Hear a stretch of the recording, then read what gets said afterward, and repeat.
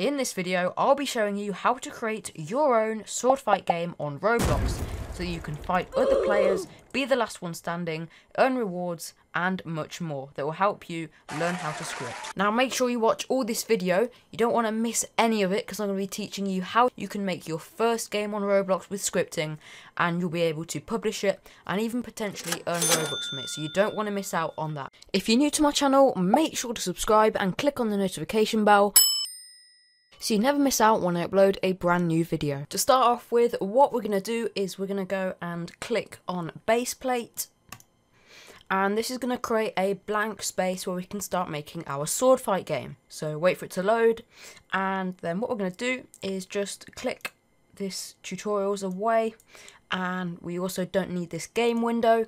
The two windows that we are going to need though, well actually the three windows that we're going to need is the Explorer, which is over here. We're going to need the Properties tab, and we're also going to need the Output. And we don't need the Toolbox yet, but we might be using it later on. So let's just go ahead and make this full screen, and we can begin by firstly creating a lobby for the players to stand in when the game isn't running or if they get kicked out.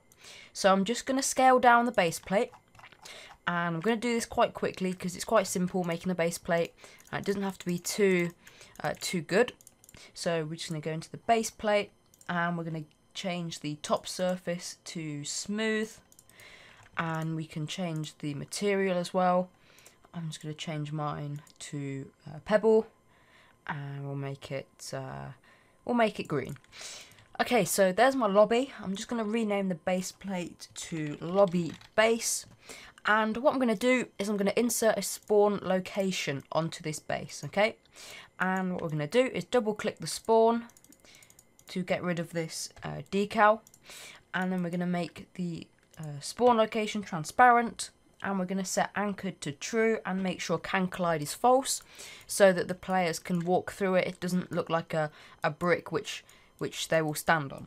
So what we're going to do is we're going to find the spawn location, and we're just going to duplicate it a couple of times and place them around the lobby so there are lots of different places to spawn. And once we've done that, you can just group everything together in the Explorer tab by clicking on the first one, holding down Shift and clicking on the last item. Then you're going to press Control and G or Command G if you're on a Mac, and we're going to call this lobby. So if we go and spawn into the game, we should land on our green lobby. Let's wait for it. And there we go, we've spawned on one of our spawns, and there we go, that's the lobby complete.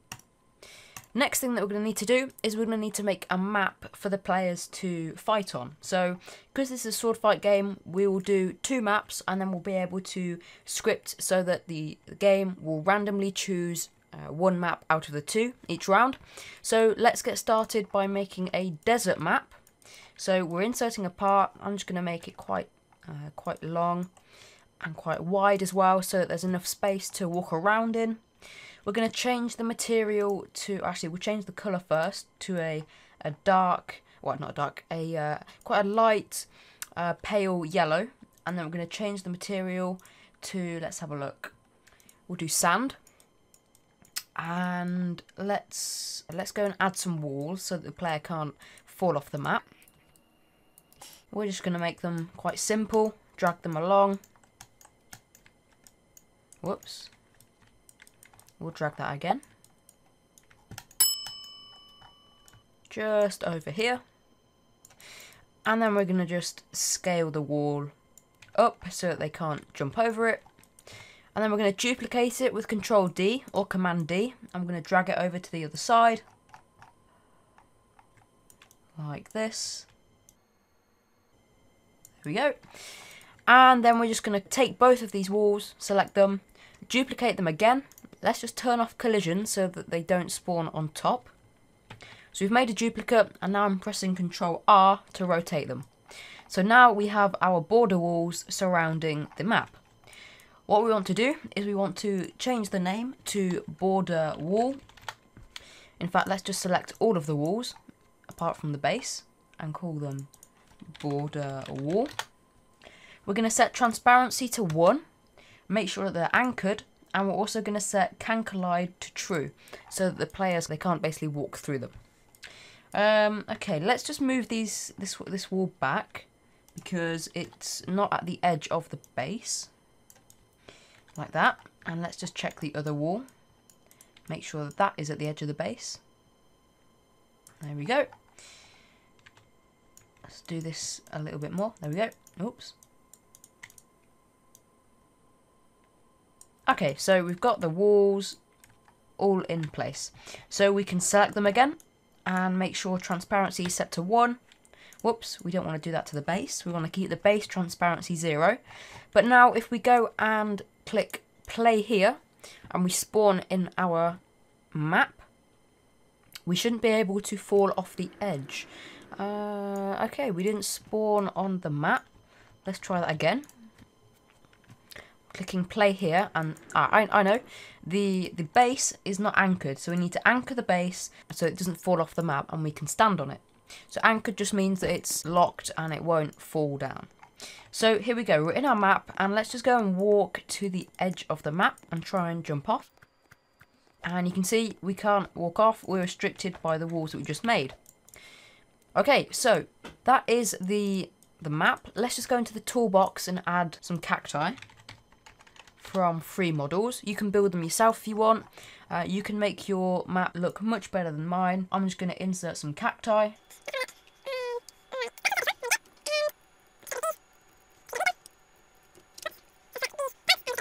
And we can also get rid of this little plant. So we just want this cactus. Let's just make sure there's nothing bad inside of these parts. Nope, they all look good. So I'm going to take the cactus and we're just going to duplicate and move them around the map. Okay, there we go. So what I'm going to do is I'm just going to select the floor and change the name to floor so we know what it is. Then I'm going to select everything on our map. I'm going to press Ctrl G or Command G on a map to group it all together. And we're going to call this Desert Map. Now we just need to add some spawns into this map. So it's not going to be a spawn location, because a spawn location puts you back on that spawn when you reset. But we want to put our players on a spawn in the map when the game's starting. So we're going to insert some basic parts, and later on we'll use these to teleport the player onto the map. So we're going to just create our part. We're just going to change the part name to spawn part, or spawn, let's call it spawn point. We're going to make sure it's anchored. We're going to set can collide to false so that they can walk through it. And we're going to set transparency to 1. Now what we can do is do the same as we did earlier and duplicate the spawns and move them around the map. You want to make sure you have enough spawns for all players in your game to be teleported to a different one, because you don't want people to be teleported to the same spawn, because then there would be spawn kill, and you also want it to be random so you don't know where you're going to spawn next. Alright, so I've added a few spawn points into my game. I've got, let's see, 2, 4, 6, 8, 10, 11. We've got 11. So I'm going to just select all of my spawn points, press Ctrl G, and I'm going to call this model spawn points.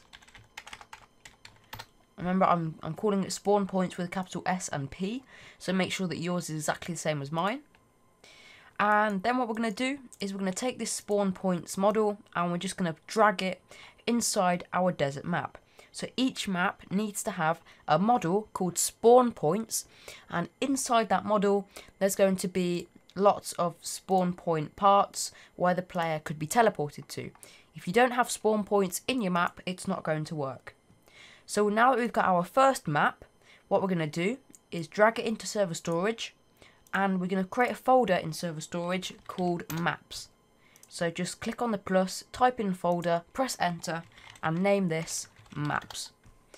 Then we're going to drag our desert map into that folder, and I know we said we'll be doing 2 maps, but we'll just do 1 for now, and if it works we might add a second one later on. So now that we've got our maps in there, we just need to do one last thing and insert a sword. Now to keep this series short, I'm going to use a sword created by Roblox.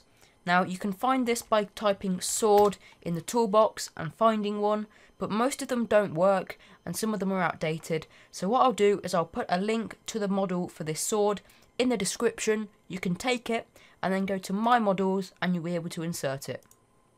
So I'm just going to copy it in, and I'm going to paste it. Now this is the sword that we're going to be using. I'm going to take this sword and I'm going to drag it into server storage. Now that we've done that, what we can do is we can begin by creating a leaderboard for our players. So let's go to server script service, click on script, and then we're going to name this script stats. So what we want to do here is we want to create an event. An event is it will listen out for something to happen, and when that specific thing happens, it will fire some code in a function. So what we want to do is we want to wait until someone's joined the game.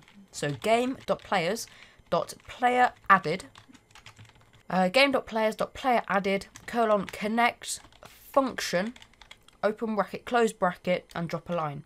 Now I just need to say your code needs to look exactly like mine, because if it doesn't, then the script isn't going to work, because this scripting language, Lua, is really picky. And if you spell something wrong or forget to have a capital letter, then it's going to throw an error in the output. So if you see an error, make sure to double check your script against mine, because you've probably made a mistake. So this is going to run any code inside of it when someone joins the game. Now we want to have a parameter here of player. This player here, this word player, we're talking about the player that's going to enter the game. So any player that enters the game, whatever we do to this player instance here, we're going to do to the player that joins the game. So if we give player 100 cash, we're going to give every player that joins the game 100 cash. So what we want to do is we want to create some leader stats. So to create a leaderboard at the top right of our screen, we have to create a folder called leader stats in the player. So we can say local leader stats equals instance.new folder, like this. Leaderstats.name equals leaderstats. Now leaderstats has to be in lowercase, else the leaderboard won't pop up. And we're just going to parent this leaderstats folder so that it lives inside of the player's object, okay? So each player will have their own folder called leaderstats. Now inside of that folder, we're going to create a currency called cash. So we can say local, well, you can call it whatever you want. You could call it cash, you could call it books, coins. Actually, let's go and call it books, because that sounds quite cool. So local books equals instance.new, and it's going to be an int value because it's an integer, so a whole number. And then we're going to say books.name equals books, and we can set the value of books for now to 0. So any player that joins the game will start off with 0 books. Now in the future, I'm going to do a video on how to save your currency, and we're going to be giving them a default value when they join. So maybe 50 cash when they join, but if they've already got saved data, we will load that data. So make sure that you're subscribed and you've liked the video so that you're ready for that. So what we need to do now is parent the books to the leader stats. So any currency value inside of leader stats is going to show up on the leaderboard. So let's go ahead and play our game again and see if we have some leader stats. So there you go, you can see in the top right we've got our leaderboard and it's counting the currency books, and you can see in our player we've got a folder called leader stats, and inside of that folder we've got books. Now if we change the name of our books to points, you can see nothing updates. Now that's because we set in the script for it to be called books, and you won't see that change. But if we change the value of books to say 500, you can see that we now have 500 books. So we can change the value of books and that will update, but if we change the name of the actual int value, it's not going to update on the leaderboard. So we've got our books working perfectly fine. And what we can do now is begin scripting our sword fight game.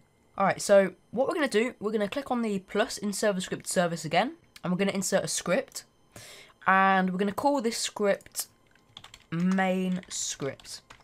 Okay, so this is where we're going to do all the game coding, all the logic to see if, you know, someone's won or someone's killed someone. That's all going to happen here. So first thing we need to do is we need to create some variables. So we're going to start off by creating a variable. In fact, let's do a little comment. So a comment basically lets you know you can write what's happening and the script will ignore it. So just a comment for yourself. So define variables. So variable just holds data. In this case, we're going to hold the path to a service, so we don't have to keep saying the name to get to that path. So local replicated storage to begin with equals game : get service replicated storage.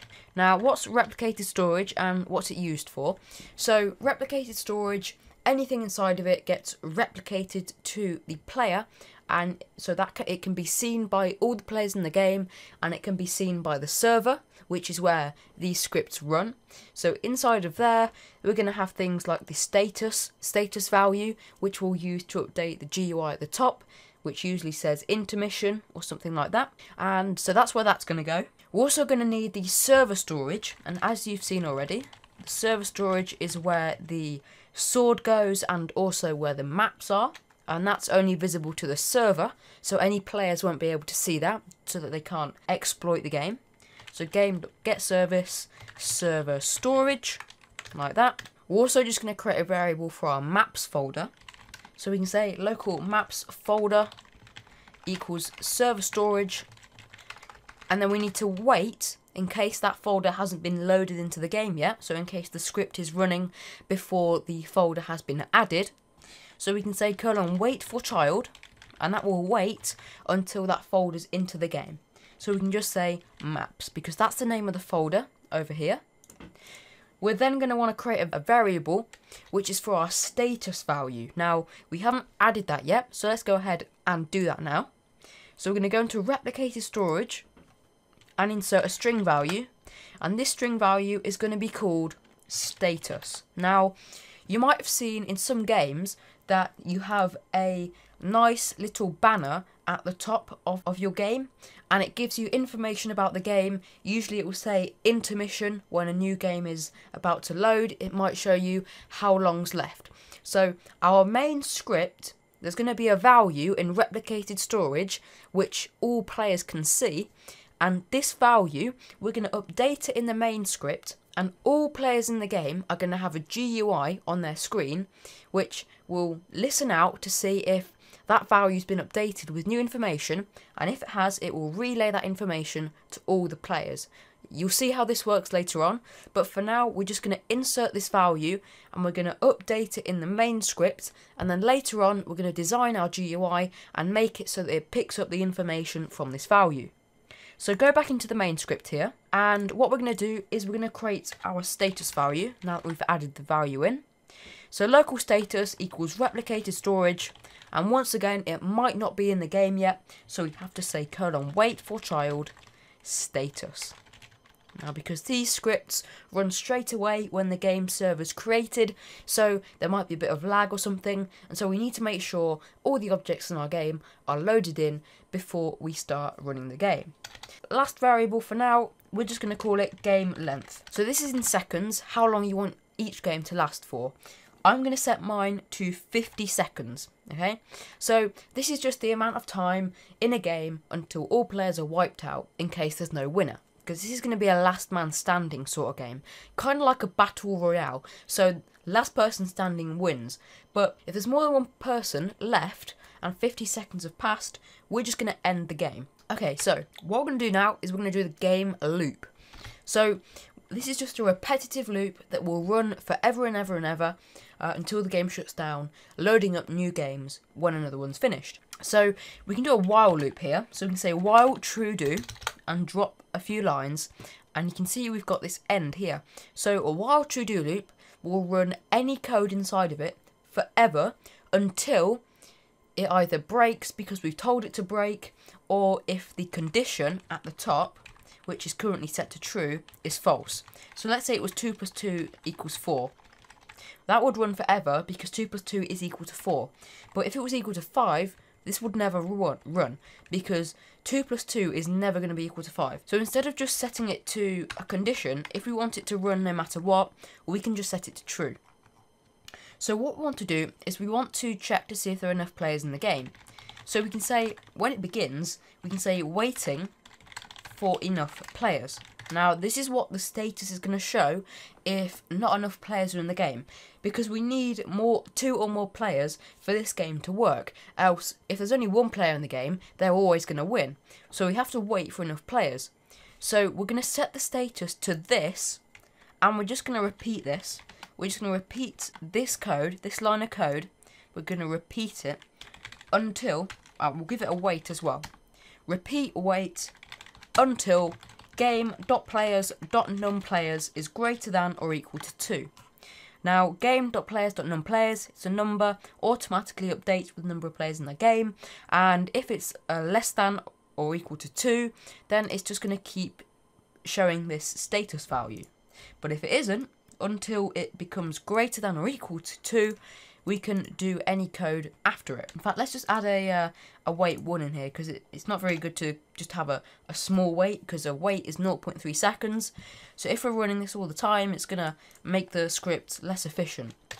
So what we can do now is set the status value to intermission, because now that there's enough players in the game, we can have a little delay until the next game begins, and we can do this for about 5 seconds, maybe 10 seconds. Okay, so now that all players are in the game and we're ready to go, we can begin by creating a table and putting all players in the game at that time into it. So we're going to call this table local players equals, and then we can, in fact, let's call it PLRS, okay, just a shortened version of players. I'll pronounce it as players. This is a table. We're going to put all the players in the game in it, and because if someone joins midway through the game, we don't know if they were part of the game when it started or they've just joined. So that's why we do this. So we want to loop through every single player in the game. So to do that, we can use a for loop. So for I, comma, player in pairs, game.players::get_players, with a pair of brackets after that, do. So for each player in the game, if the player's there, then we want to add them to that table by saying table.insert, then giving the name of the table, which is going to be players, and we want to insert that player into the table, and player is the current player that we're looping through, so we're just going to add that player into the table. So we're just going to add each player into players table, and then outside of here, we're just going to do a wait 2 seconds so that the player can see what's going on, and so that everything doesn't happen straight away. Now, next thing that we're going to need to do is select a map from the map folder, randomly select one, and then load it into the game. And we'll do part 2, so make sure you click the thumbnail on your screen now so that you can go and watch the next part in this series. And don't forget to click on the AlvinBlox logo to your left on screen now or below the video so that you subscribe to my channel, and turn on the notification bell so you never miss out on when I upload a new Roblox scripting tutorial.